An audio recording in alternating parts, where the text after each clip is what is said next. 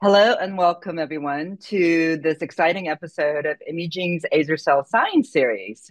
My name is Leslie Chung and I'm the CEO and Managing Director at Imugene. I'll be your host today. Today with me is my two exceptional leaders in our company and in the field of oncology drug development, Dr. Woodard and Dr. Byon is here to join me today. So it's great to have them both on this show with me. It is not a coincidence that they are both hematology oncologists by training. As physician scientists, they have worked in several pharmaceutical and biotech companies, not only in blood cancers, but also in solid tumors. Thank you for joining me, Paul and John. Thanks Thanks for for having having us. us. Thank you. Great. So, for the new audience, Imugene is an ASX listed company. We're developing three potential drug candidates, two in our oncolytic viral therapy, both in solid tumors, and azer-cel in hematologic or blood cancers. The focus of our science series today is our allogeneic CAR T cell therapy, azer-cel, in diffuse large B cell lymphoma in autologous CAR T failures. I know that's a mouthful, but we'll go into that in just a second. So, back to the basics, Paul. So, can you tell the audience what is lymphoma and leukemia? Lymphoma is a cancer of the lymph node tissues, and it tends to be spread throughout the body. And diffuse large B cell lymphoma is a type of lymphoma. Leukemia is a cancer of the bone marrow and blood, and that also tends to circulate throughout the body. Thank you. But further to that, so can you talk about autologous CAR T and how they've emerged in the landscape and how they've revolutionized blood cancer therapy? Yeah, so autologous CAR Ts are when you take blood samples from patients and you isolate the T cells, then you genetically modify them so they express a protein called an antigen, in this case, CD19. And that protein is found on the surface of certain tumor types or cancers like lymphoma or leukemia. And then you give chemotherapy and infuse those cells back into the patient. And in many cases, that results in a complete remission that seems to be quite durable in many patients. Pretty amazing. John, can you tell us a little bit about how autologous CAR T or auto CAR Ts are administered to patients? Sure. As Paul had mentioned, autologous means the cell source comes from the patient's own body. And it's a pretty complicated and laborious process to make these autologous CAR T cell products. So the first thing that has to happen is the patient goes into the clinic and they get their blood cells collected in what we call apheresis. And that's, can be anywhere from 4 to 6 hours. After that, the collected cells then get sent to the manufacturing facility where they get engineered to express the chimeric antigen receptor. And then the cells are expanded to grow enough to be able to treat and dose a patient. That whole process takes anywhere from 4 to 6 weeks. And then, as Paul mentioned, before the patient can receive their CAR T cells back, they have to undergo treatment with lymphodepleting chemotherapy, which allows their own T cells to better what we call engraft or um, sustained once they get infused back into the patient. That's great. It's a laborious process. Do all patients, are they able to receive their newly engineered auto CAR T?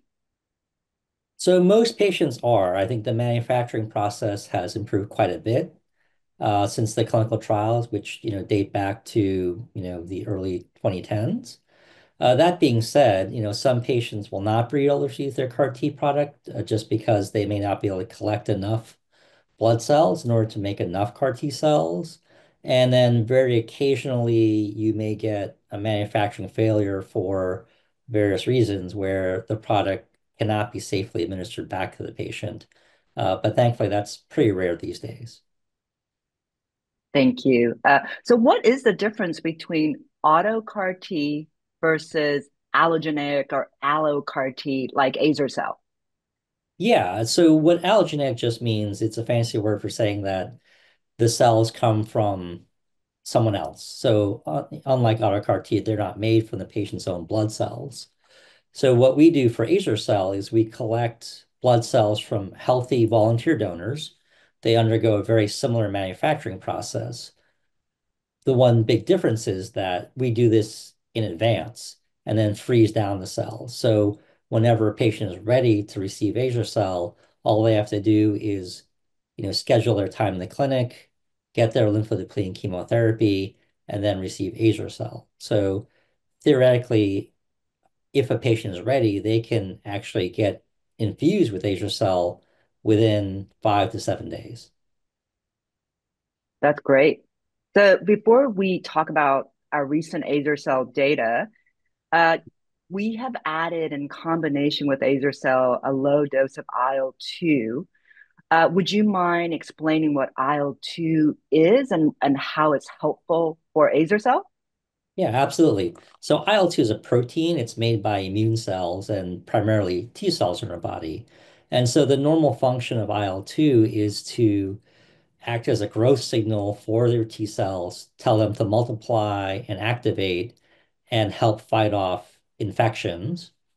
However, we're leveraging the same biology in azer-cel really to have a little bit of extra IL-2 to help azer-cel multiply better and have a better response against patients' tumors, in this case, DLBCL. That's great. How long have you seen IL-2 be sustained, azer-cel T cells to be proliferated in our current patient population?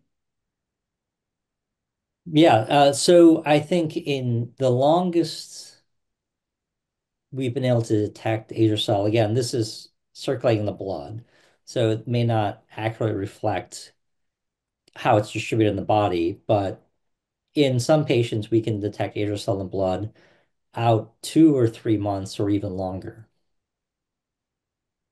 Pretty amazing. Paul, finally, can you talk us through our recent promising data that we just released? Yes, so these are patients with a type of lymphoma, diffuse large B-cell lymphoma or DLBCL, who've received multiple different types of therapy. So they've had the first line of chemotherapy plus an antibody. Unfortunately, their disease came back. Then they've received other therapies like other chemotherapies or other antibody treatments. And they've all received an autologous CAR T and had their disease come back. These patients have had 4 or 5 or 6 different types of therapy. And it's these patients we've treated with azer-cel plus our lymphodepletion plus our low dose IL-2 treatment. And that's where we're seeing very good response rates, 57% complete remission rate, and it looks durable. Our longest patient is getting close to a year. Our second longest patient is now more than 6 months. So we're very encouraged about this data.